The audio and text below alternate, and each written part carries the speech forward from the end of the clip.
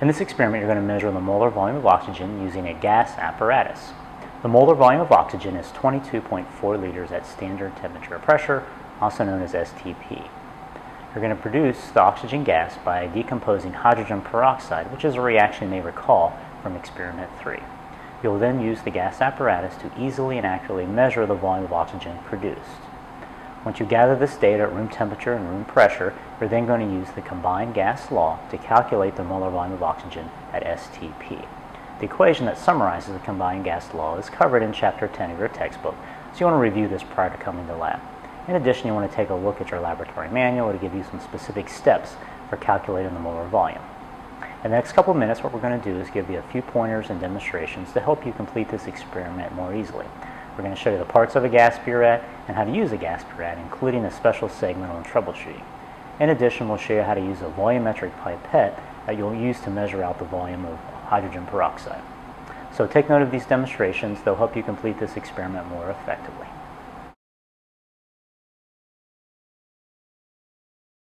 Volumetric pipettes are used to deliver a single fixed volume of liquid. The pipette is filled with liquid to a designated graduation mark. Then the liquid is dispensed. We will use a 2 ml pipette to dispense the hydrogen peroxide. To use a pipette, you will also need a pipette bulb and solution. Here we will use colored water as our demonstration liquid. To use a pipette, first squeeze the bulb and place it firmly on the wider end of the pipette. Then place the tip of the pipette under the surface of the solution to be used. Withdraw some of the solution until it fills above the graduation mark. Then quickly remove the pipette bulb and cover the end of the pipette with your thumb or finger. Use your thumb or finger to control the liquid dispensing until it reaches the graduation mark. Then dispense the liquid.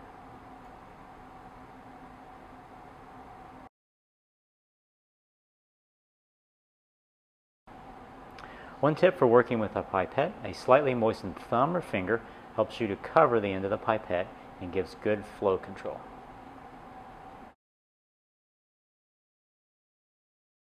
Let's take a look at the parts of the gas apparatus.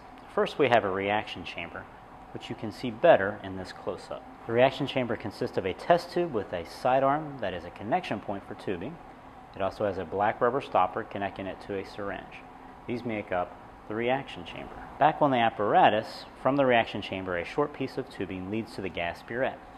This is a 100 milliliter gas burette that measures the volume of gas produced. Notice that this burette is filled with a green liquid. This is simply water to which we've added green food coloring to help you visualize the water level. Note that the gas burette sits firmly on the ring stand base and that we've added some bubble wrap to help protect the burette. Always keep the burette on the bubble wrap.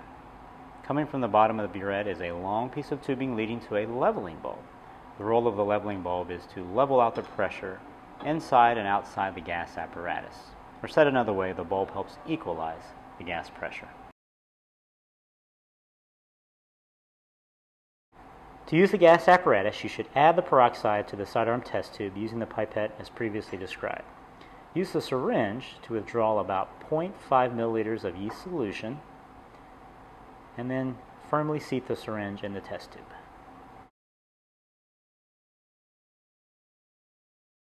Next, we need to make sure there are no air leaks in the system. To check for air leaks, lower the leveling bulb at least 25 milliliters below the level in the gas burette. What you hope to see is that the level in the gas burette does not change, which means the two levels are different. This is success. You may see the levels in the burette and leveling bulb bounce or move just slightly as you move the bulb. This is normal. What you should see for an airtight system is that the levels do not equalize. Once you have determined the system is airtight, move the leveling bulb so that the liquid level equals that of the liquid level in the burette. We'll have more to say about how to fix systems with air leaks in a second. To begin the experiment, inject the yeast solution into the peroxide.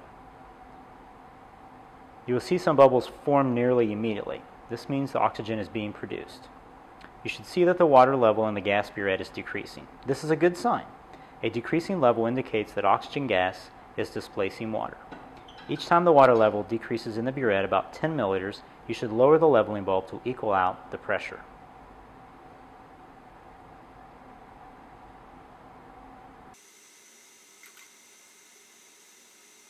Overall, the level will decrease about 20 to 30 milliliters in a few minutes.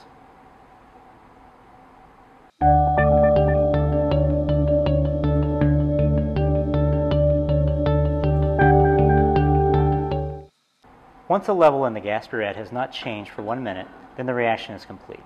Ensure that the water levels in the burette and bulb are the same. Then record the final water level. One problem you may experience is a leaking system. If there's an air leak, when you lower the bulb, the level of the burette will decrease too, and accordingly, when you raise the bulb, the level in the burette goes up.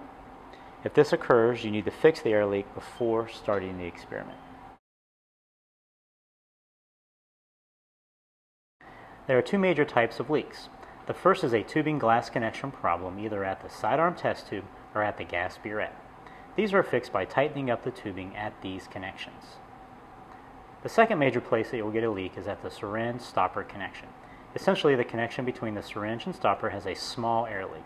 To help you see this, we'll have a close-up of the syringe and stopper. To correct the syringe stopper air leak, you should use parafilm. Parafilm is like saran wrap for scientists. It is thicker than saran wrap and more pliable. Take a piece of parafilm and stretch it about the connection between the syringe and stopper. Make sure you stretch the parafilm around the stopper 2 or 3 times to create a good seal. Once you've added parafilm, put the stopper and syringe back onto the apparatus. Now raise or lower the bulb again to ensure the system is airtight. Success! If you still find an air leak, repeat the procedures until you find the problem spot.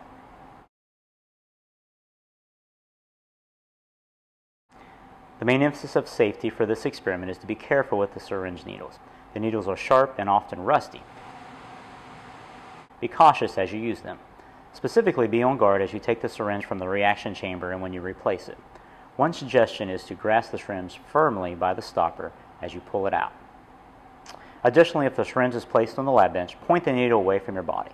This will protect you and your lab mates. We've never had a syringe puncture during this experiment. Let's keep it that way by using care as you work.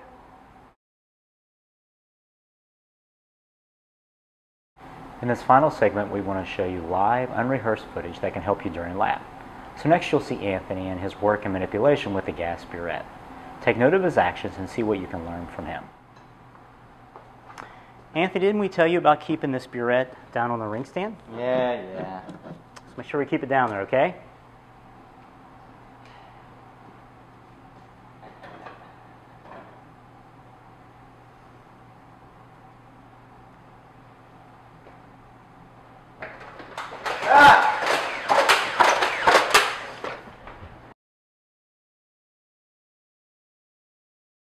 Anthony didn't think we were serious about keeping the burette on the ring stand. Don't end up like Anthony.